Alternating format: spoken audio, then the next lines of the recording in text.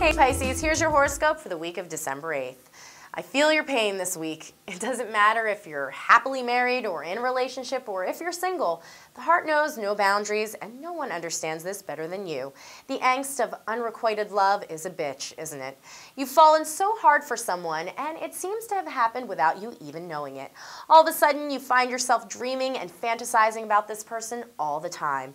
You want to taste the object of your desire so bad you fear that if you were alone with him or her, you would lose all control. And you probably would. The planets, however, are here to save the day, Pisces. No matter how much you believe that you and this person are meant to be, I'm here to tell you that you're not. The cosmic sky tells me that this crush of yours will never become anything more than a what-if scenario, and in your heart of hearts, you know this is true. Have a good cry and try to move on, okay? Maybe it will help to snuggle real close to the real person who loves you. But then again, maybe it won't. You'll just have to love to live in La La Land. Well, that's all for now, but check back with us on Wednesday for the rest of your weekly horoscope.